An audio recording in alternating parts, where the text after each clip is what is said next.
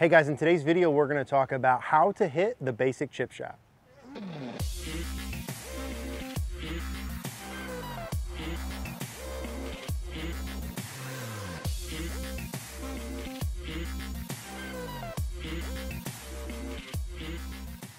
All right guys, before we dive into this video, I do want to let you know we have launched these golf school dates for 2020 at the Bethlehem Golf Club. We're going to go ahead and put the link in the description down below. Would love for you to come spend 2 days with me in Bethlehem, PA this summer. Now, if you can't come for in-person coaching, would still love to coach you through CogornoGolf.com. That's our online community and membership site full of golfers like you and I looking to get better. It's where you can send in your swing videos and I can help see your swing and help take your game to the next level. You also get access to everything, including our Facebook group where you can post your swings I just mentioned. You get all of our master classes. You get the practice section, the quick fix section, and the member library on the site. Would love to see you there. On our quest to bring you the best of the best, I'm going to bring in with me in a moment Mr. Robert McMillan. Robert is a teaching professional out of the Bear Creek Golf Club in Fort Worth, Texas. He's a former European Tour player. He even played in the British Open. All right, Mr. Robert, thanks for coming out here. Eric, thank you so much for having me. Appreciate it. We're out here at the beautiful PJ Village in Port St. Lucie. It's like 80 degrees and sunny. Blue sky and palm trees. It's nice. And we're going to talk a little bit here about how to hit the basic chip shot. Yep. So I think the best way to go over this is let's break it down into maybe 3 stages. Sure. We'll do some setup basics to start with. We'll do some backswing pieces, and then we'll do some downswing pieces. That sound good? Absolutely. Okay. Absolutely. So let's start with setup. Now, to preface this, when we're talking about basic chip shot, we don't need to get into how do you define chip versus pitch versus whatever. Just I'm off the green a little bit, right? And I'm going to hit a shot from here to try and get onto the green. I got nothing fancy going on. I don't have to go over a bunker. Right. I've got reasonable lie, right? If we eliminate all those variables and just how do I hit this basic shot, let's assume we're going to learn to do this with a sand wedge. Perfect. Right? Perfect. So I have a sand wedge. I want to chip the ball from here onto that green. I'd like to hit the ball solid. Nice. Okay. That'd be nice. And then control the distance. So what are the things I would want to do at my setup to help accomplish all that? Okay, so I think the first thing we definitely want to do is where should our weight be? Yeah. And I would say that our weight should be favoring our left side. Left side. Left side. So if we were to put a number on that, let's say when I do a full swing setup, now with my full swing setup, maybe with my short irons, I'm a little bit more there, right? I would agree with you there. Right. And so as my clubs get longer, it probably gets a little more neutral. But let's say with this, if we call 50-50-ish with my full swing, when I'm doing my chip shot, am I looking maybe like 60? I would 65? go 60, 65 would be a good number for sure. Yeah. Okay. And it's very important that when you're swinging it, that you keep it there. Got it. So I'm starting a little left. I'm not 90, but I'm not also 50-50. I'm maybe 60-40-ish, maybe 70-30 would be part number 1, right? Now I have some feet adjustments that I made compared to normal. Right. And so if this is my full swing, I'm trying to get my feet closer. Absolutely. Right. No question. And so I would tell most people from here that closer together is better than farther apart. Yeah, no question when you're chipping and pitching. Yeah, I like that, closer together. Close together feet. So I got close together feet, I got the weight a little forward. What other things would I be looking for here? So I'd be very careful here not to get too much lean of the shaft forward. Yep. Basically what that does is, and we'll get into bounce at a later date, that's a 45-minute discussion of bounce. Yeah. But that tends to make the leading edge dig a little bit. Got it. So trying to get the shaft neutral to slightly forward. Okay. We're not doing the Phil Mickelson hinge and hold. We are not doing that. Okay, good. He's Phil Mickelson. Right, exactly. He has a 64-degree sandwich. You're not, and I'm not. Okay. So I'm going shaft, if this is 90-ish from here, right? I'm going shaft neutral or maybe just slightly forward? Very slightly forward, yeah. I usually give as a checkpoint, do not get the shaft at or past my left thigh. So if I can keep it inside my left thigh. Right. So somewhere between the belt buckle and inside the left thigh. Left thigh like max. Yep. Right, no more forward than that. Okay, I like that. So I've got the feet close, weight a little forward, the shaft is just maybe slightly forward or neutral. And then am I changing some distance away from the ball? The club's a little longer, obviously, than well, this is a sand wedge, right? Yep. So I would say that that's a pretty good, comfortable distance away. Got it. I don't think there's any standard issue of distance away. Yep. I would certainly think that the closer you are Yep. would be a lot better than being too far away. Got it. We could get into that at a later date, but I think being a little closer to the ball would definitely help. Maybe slightly closer than I would be if I was doing full swing, right? No so question I might be about that. Smidge closer like this. Yep. So I've got that, I got my weight for it. It might be a little closer to the ball than normal. Am I a lot of shoulder tilt, little shoulder tilt? This is a very important portion. This is a portion that a lot of people misconstrue here. We want to make sure with this shot that your shoulders are very level. Yeah. I think that when we go to the range, if those of your viewers who like to hit balls and then go chip, what I've seen tend to happen is, you know, they end up hitting balls in the range with their driver, right? Yeah. So they finish with the driver and they go, I'm going to go chip a few. So then they go to the range to chip a few and the stance is wide, not good. And we have secondary tilt, also not good for when you're playing this chip shot. And the driver, you have the most tilt. Of course you do, because we're hitting it more up. So you're going from the most tilt to... That's right. So just remember, when you go out to the chipping green, we're playing this chip shot, once you've got those fundamentals we talked about, those are foundational principles: weight on the left, feet close together, ball in the middle of the stance, shaft fairly neutral to slightly leaning forward. Then I would say make sure that we don't have your right shoulder too much lower than your left. Now, the right hand's on the club lower than the left. It's going to want to do that. But I would say it would be good to level that off a little bit. And we'll tell you why once we get into the in-swing portion of this. But pre-swing stuff, little level. Little level, absolutely. So now if someone's watching that, because I know for me, I had a lot of tilt, okay? And I heard shoulders level. And when the guy put me into level, I felt like my left shoulder was going to kiss the ground. Oh, there's no question. I mean, I felt like I'm over leaning Tower Pisa type of deal. Yeah. Now, to me, the goal here would be, it's going to feel goofy if you don't normally do that. If you're not hitting it solid, you got to make some adjustments. Use a video, use a mirror, right? So that you have to feel whatever you need to feel to get it to level. If someone tilts too much, they in all likelihood are going to have to feel like they just ripped their shoulder, like their shoulders down here. Yeah. Right? When you've done something for such a long period of time, and you've always felt that to me, when you go completely the other way, will feel like this, but it's not. When you look at it and go, oh my gosh, I thought I was like this. Then you look at it in video, I'm level. And the key is you got to look at it. Have to look at it. You have to look at that, confirm that. So that's beautiful. I see 90+% people with too much tilt. Absolutely. I think that's a humongous part of this. So if someone wants to chip it solid, and they could get their feet close, get a little closer to the ball. I personally don't care much about how someone grips up or not. I think I'd rather them grip down the club more than not at all, but that's, I think, not as relevant. Agreed. But a little closer to the ball, shaft is neutral. If they could get their shoulders level, get their feet close, and get closer to the ball. Those that's a great start. You are driving your car from the driver's seat and not trying to drive it from the passenger seat. Exactly. Because it's a great way to start. Those three things would be the most important. So I'm going to chip one. I'm not worried about the flag here. I'm just going to go middle of the green, and I'm going to confirm that. My feet are close. I feel closer to the ball than normal, and I'm going to feel like my shoulders are level. Now, does that guarantee life on the line that I'm going to hit it solid? No, there's still some pieces we got to talk about. But it's off to a great start. So let me chip one here. Shoulders level, feet close, closer to the ball. And that was just kind of a basic chip shot. Very good, very good. That would be a starting point, but let's talk a little bit about the backswing pieces. All right, so we have these setup pieces. Let's talk a little bit about the backswing pieces. So I'm that same golfer who wants to just hit it solid, right? I want to get the ball on the green. What are some baseline ideas for me for the backswing? Right, so we're hitting a shot that's getting lift in it. And it's very, very important that as we swing back, we add loft to the club. And for the viewers out there that doesn't understand what adding loft to the club would be, would meaning that the toe is starting to point upward. So that would we call deviation. To make it very simple, you've just added loft to the club there. That's a good thing if you want to get the ball up in the air. This would be a very bad thing, right? Exactly. So when I see and play with some amateurs and some of these pro-ams, and they're playing a shot that requires loft, they look down at the sand wedge and it's got 60 degrees or 56 degrees of loft, and then they take it back and they actually de-loft it.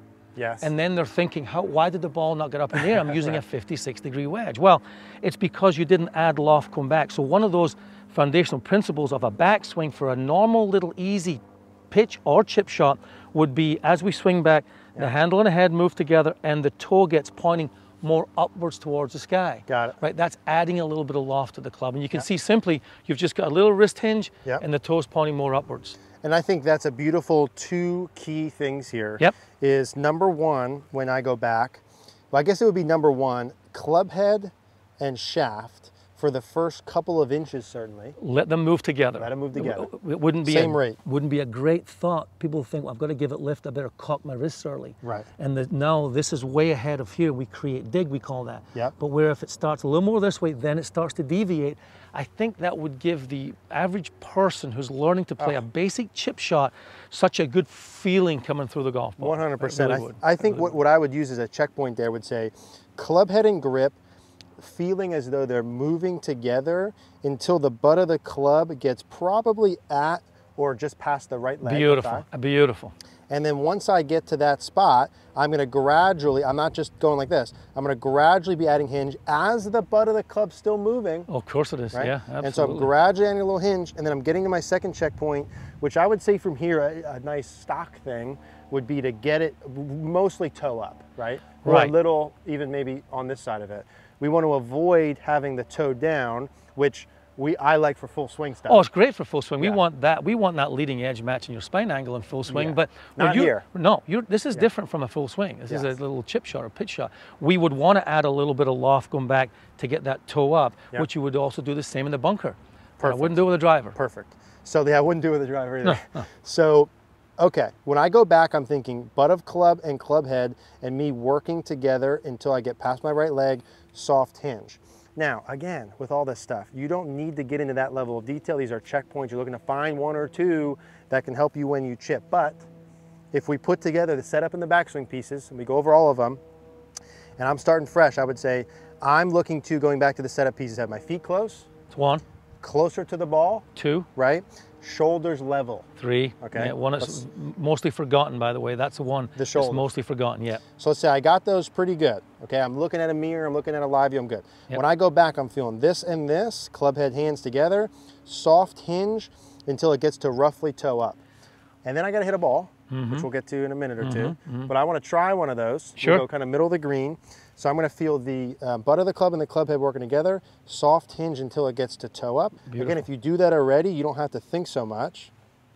I think the point is, if you don't do that, if you watch yourself do it and you see, oh wow, I'm really toe down, right? That's where that comes into play. We say, oh, I need to make an adjustment there, right? I can get the toe up a little bit more. Right, a little saying in your head, even though this is not great with a 3-wood or a driver, but with this particular shot would be the feeling with waist high, toe to the sky, depending on the length of the shot. Waist high, toe to the sky. You know, if I'm getting to waist height, I'm looking at the toe with a pitch shot or a longer chip shot of being waist high, toe to the sky. And I think, and I don't want to go on and on about this, so we'll move forward, but sure. The idea comes up all the time, how much should I hinge or not? There are good players who hinge very little. Jason Day, Steve Stricker. There are good players who hinge a lot. The point we're saying to stock is hands and club head to at or past the thigh, gradual hinge from there to normal just to keep it neutral. Perfect. Let's talk about what you do from there down. All right, so let's talk about what we do from that backswing into impact and past impact. So I'm still that same golfer, okay? I still want solid contact. Sure. I'm still looking to get the ball on the green in one. What would be maybe the top 1 to 3 pieces in the downswing follow field look for? Right, so probably the most important part of all is making sure you don't swing to the target. Yeah. And that sounds so counterintuitive. Well, I've been taught all my life, I've got to swing to the target. Well, Tony Romo throws a football, he doesn't throw it like that.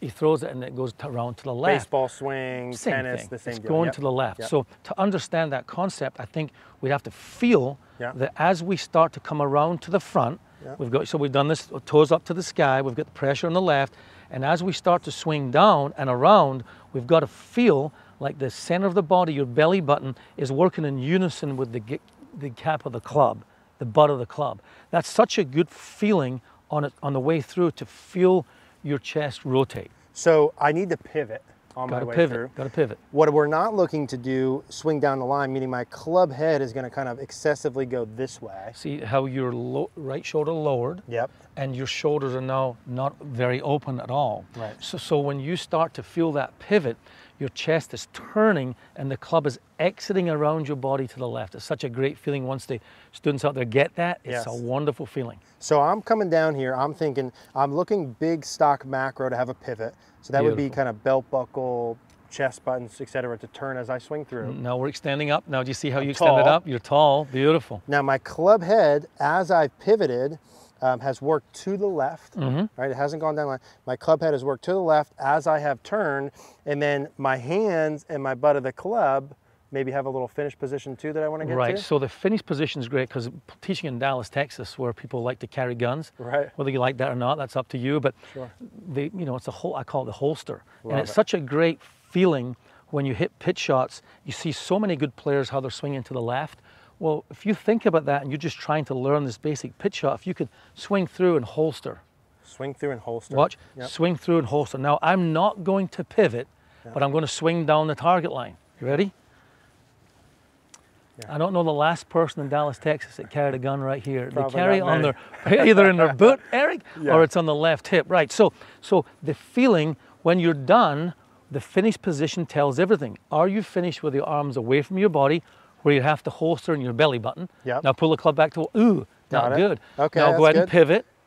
Now holster in your hip. There it is, beautiful. So I should be able to get that butt of the club, and if I kind of pulled it in towards me, it'd be kind of right by my left hip. Right by left hip. If you watch Tiger, great pitcher. He's not bad. I mean, he's not, he got a long way to go. But I think he'll do pretty well on the senior tour. Long way to go. Not a great career as a young guy, but as a senior tour, he might do pretty good. Couple so bucks. when you see him you never see this. Got it. You see left and holster. Left and holster. Left and holster. So I think I like, as a really general rule here, I'm doing this. Beautiful. And I'm getting the butt of the club in my left by here. But did you notice if you're looking from the camera face on here, do that again and just finish and holster? Yeah. Did you notice how he went, Eric's body went up? You went up to do that. You didn't go down. Here. So when I look at amateurs, average golfers, chipping and pitching the ball, and we're a lot prone then to keeping our head down. Yes. This goes along with swinging to the target line. So now I'm going to be average golfer whose buddy says, keep your head down and swing to the target. Right. So I'm going to do that, right? So I'm going to keep my head down, and I'm going to swing to the target. And Tiger Woods has never looked like that in his life, and if he did, it was by mistake. Right, so when you would say to your students who are watching, so instead of doing that, keeping our head down, we're going to extend our body up on the exit and around. Look at that. Look how your body went up. Yeah. You're not leaning back. Right. We pressured left to start with, and we stay left. Beautiful. That's a great position on the exit that you're in right there. Let me do one more and see if I can put this all together. Beautiful. Now, in theory, this should be perfect, right? It will be perfect. You might make this. So if I'm going back to the beginning, I like to repeat stuff. Of course. Okay. Yeah, absolutely. So I am closer to the ball than normal. My feet are closer together. My shoulders are level. When I make a backswing, I'm trying to keep the club head in my hands, feeling as though they're the same rate for the first couple of inches kind of to my thigh. I'm going to gradually add hinge and try and get about toe up here, not tilted down. During my downswing, I'm going to pivot and have myself pointing towards the target and have my butt of the club in a position where if I pulled it in, I'd be by my left hip. Those are incredibly great basics for someone that wants to learn an average regular chip shot. You want to get fancy when opening the face and utilizing bounce, different ball. Whole nother video. But this, what you did in pre-swing and what you did in swing, if you just followed that, I think the golf ball would get up in the air, and with practice, you'll be able to judge how far. Best odds for success. Best odds for success. So let me see if I can do one here. I'm going to put that all together so I'm feeling kind of same rate, and I'm feeling where I'm going in my follow through. I'll just chip one kind of to the middle here. And that feels really good. Yeah, it's really good. For me, thank you. That's really good, yeah. So guys, chip shot basics, as we talked about, there's a lot of different variables around the green that we can get into, but these are the basics for solidness of contact.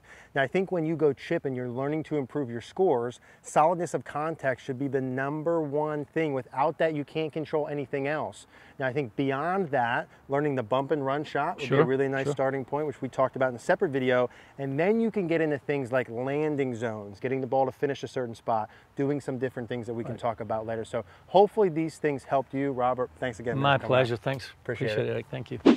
Hey guys, thanks for watching today's video. Since you just got done here, you're gonna wanna go ahead and click this in the top left-hand corner. This is the chipping versus pitching video. You're gonna like it. Also, while you're here, click the like button down below, click the notification bell. Also, please subscribe. Thank you guys for watching.